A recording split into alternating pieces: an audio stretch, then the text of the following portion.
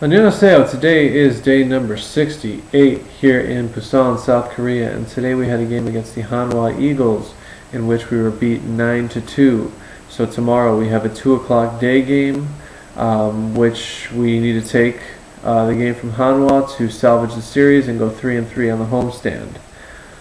What I wanted to talk about today is something that is related to me off the field, which is my wife Lindsay went back to the United States because she has to start teaching her elementary school class on Monday.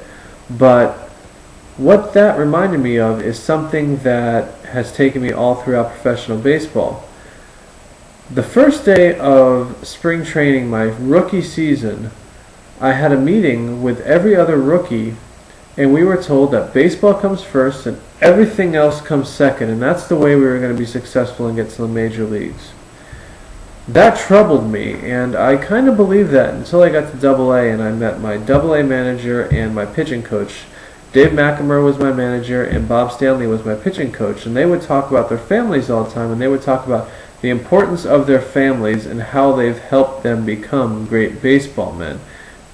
Being baseball men did not help them become great family men.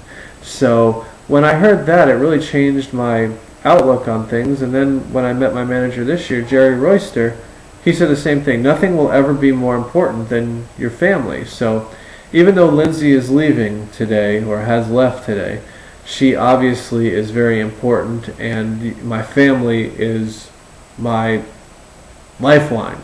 So that's just something that I'm sure the fans would find interesting, is the way that us as players approach off the field things. So that's just a little bit that you guys might have a little interest in. That's all I got for today. The Chung Mario.